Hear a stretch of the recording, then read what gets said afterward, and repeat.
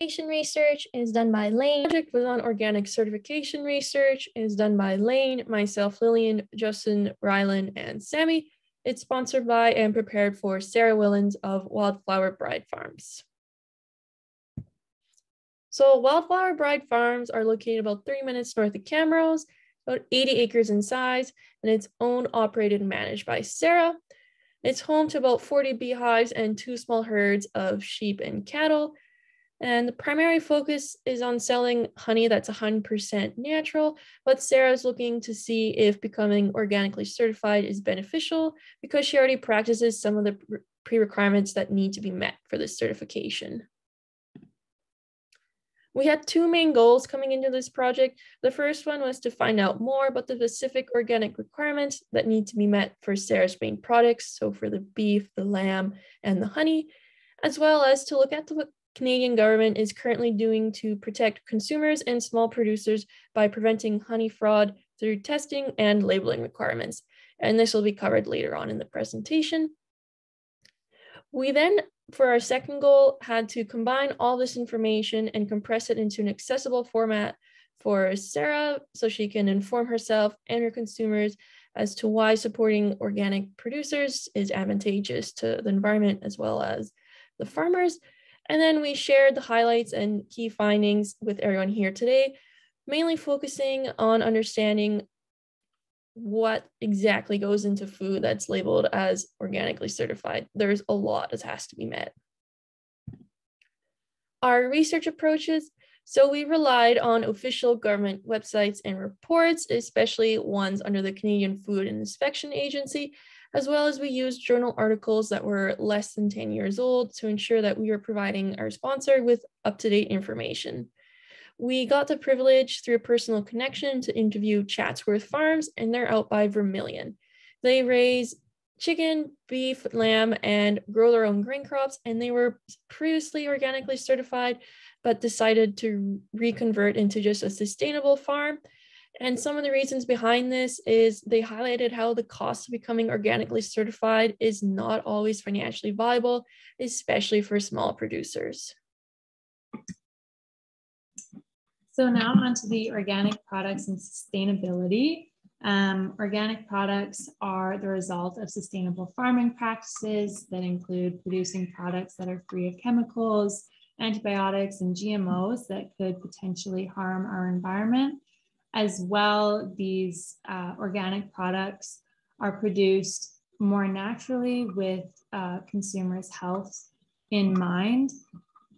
It does require more time and cost from the farmers or the producers making these products, and that is why you'll see organic products are more money than items that are made through conventional farming. That's kind of why you see that price difference.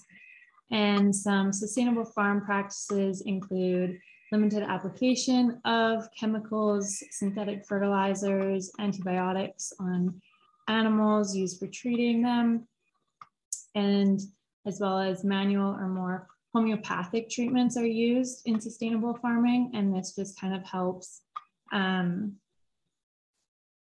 treat diseases, pests, and weeds while limiting the amount of chemicals that are that get into the plants or the soil and can contribute to other environmental problems. So why farmers should go organic? There's many benefits to being an organic farmer, some being there's less interference with the environment because you're not spraying herbicides and other pesticides. You're also not using inorganic fertilizers. There are more sustainable practices. The natural feeds produce natural products that have a greater nutritional value. They also increase biodiversity, and the products also increase in value because beef is almost twice as valuable when it's organic compared to conventional. However, there are some drawbacks to being an organic farmer. The cost of feed is very high. It's often very difficult to find in Alberta. So if you have access to the land, it makes it a lot easier. Organic feed also may not include the extra vitamins that's in conventional feed, making them less efficient at optimizing animal growth, so you have to supply more feed to get the same growth. There's also increased disease susceptibility for organic herds because they are prohibited from using many vaccines and modern medicine practices. Is certification beneficial for smaller producers? For honey producers, we thought that it is beneficial to be organically certified since there are fewer requirements. The main requirement is to have a 3-kilometer buffer range from your bee colonies that ensures your bees will be getting their pollen and making honey from organic plants that haven't been sprayed or fertilized with anything. For beef, there were a lot of additional costs to be sustainable and to pay for your certification. It's an annual cost. We also talked with Chatsworth Farms, which is near Vermilion.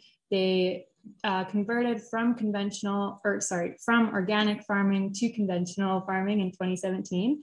And they just found that it was harder to provide enough feed for their cattle that was organic and had enough quality in it as well.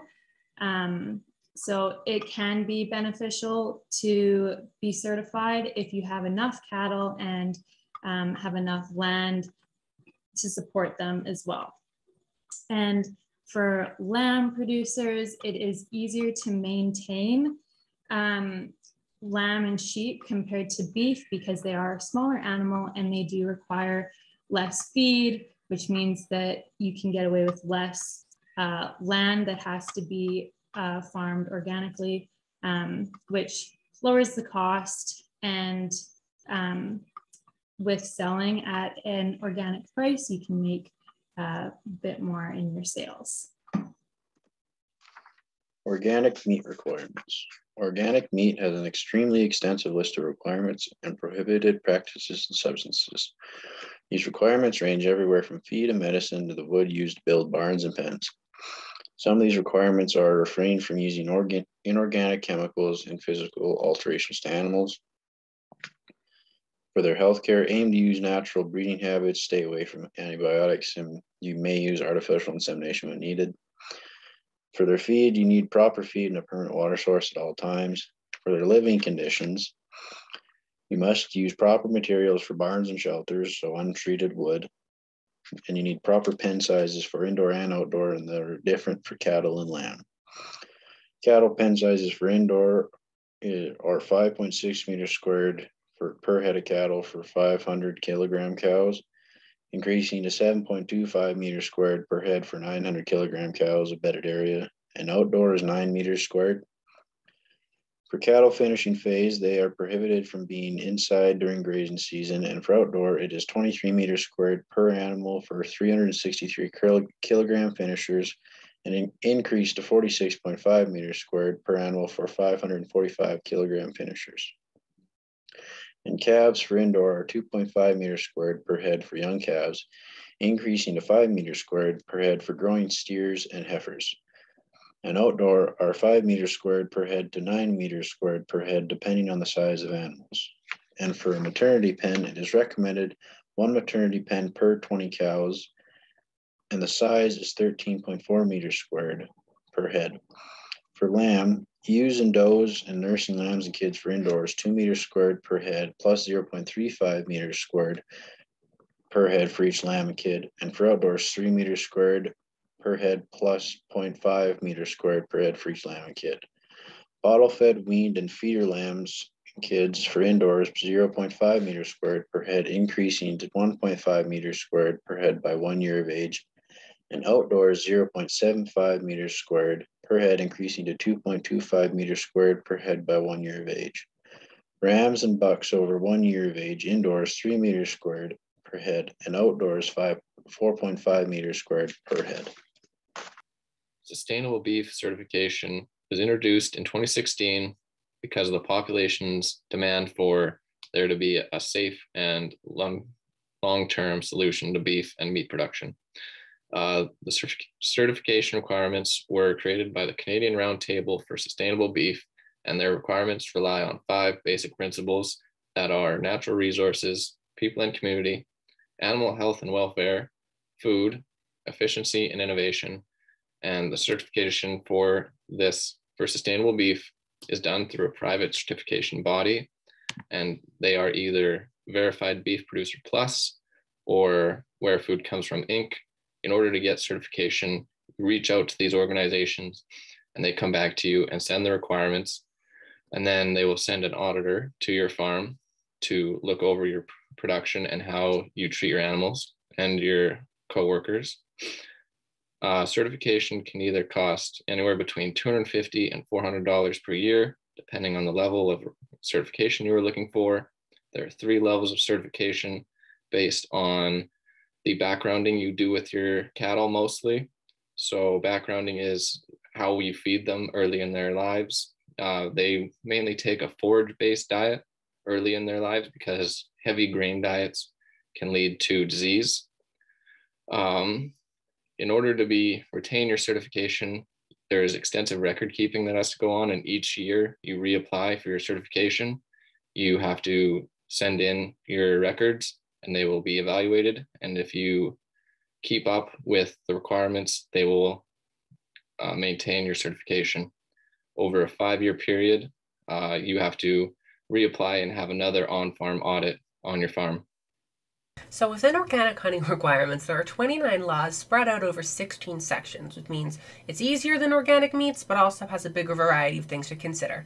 And this is all because there's a focus of removing bee contamination from this really long list of prohibited substances like sewage and other gross man-made things we don't want in our honey. And in order to enforce this, they have really strict dietary things. So the farmers cannot actually feed their bees. The bees must forage for everything they consume. And these restrictions also extend to hive construction, pest management, and the extraction and processing of honey. So you don't have to just consider what your bees are touching. You have to consider if the wood's treated or how you're going to get rid of your pests because you can't use pesticides and all that kind of stuff. And in order to really enforce this, they just have this 3-kilometer prohibited substance buffer zone. So there cannot be anything prohibited in this zone, which means you have to actually find a spot. You can't make a spot because you can't really make people that are farming move. According to Statistics Canada, there was 9.9 million pounds of honey produced in 2021, which was an 8% increase from 2020. The value of honey also increased by 39.4% from 2020, which came out to $278 million of Canadian honey sales. There's a total of 13,000 beekeepers producing Canadian honey and managing over 810,000 bee colonies across the country.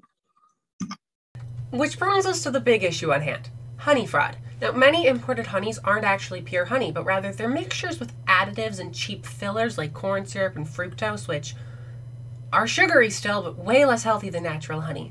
And because they're cheaper, you can actually sell the fake honey for way less, maintain a profit margin, and undercut actual honeys in the market, which kind of just drives them out. And pure honey really can't compete with cheap honey. It's also kind of gross. I mean, look at this image.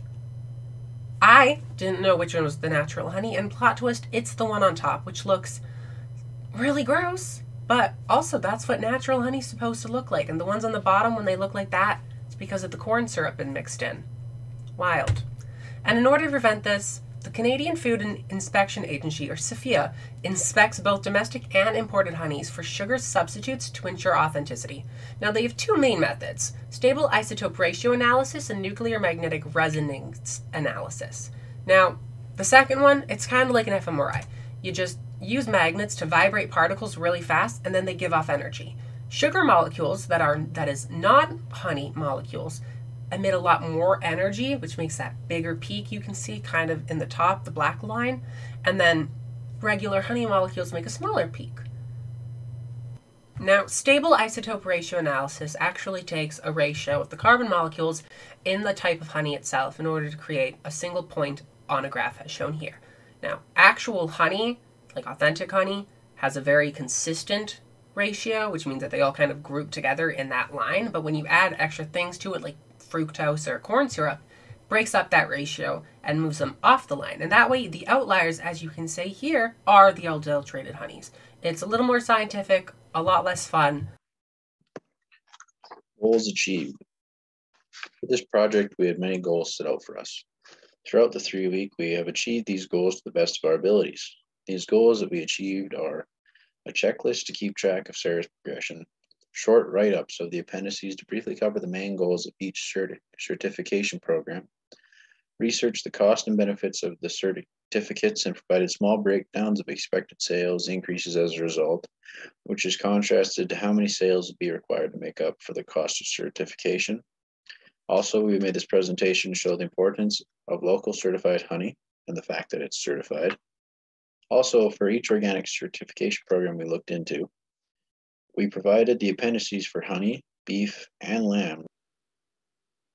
The next steps for Wildflower Bride Farms and SARA is navigating the organic market.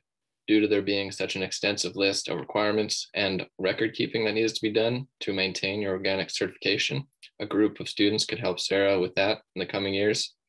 SARA could also look into her dairy certification because her milk is unique in the way that her Braun VA cows produce A2A2 proteined milk, which does not produce a lactose intolerant response in comparison to the A1, A2 protein milk. SARA could also host public events like Save the Bees Day, or her bucket days are also a good example of a way she already does this. She could also diversify and produce new bee products, like beeswax, for example, is good for lip balms, hair waxes, or moisturizers. So that is our presentation. If you guys have any questions, feel free to ask, and have a wonderful Friday.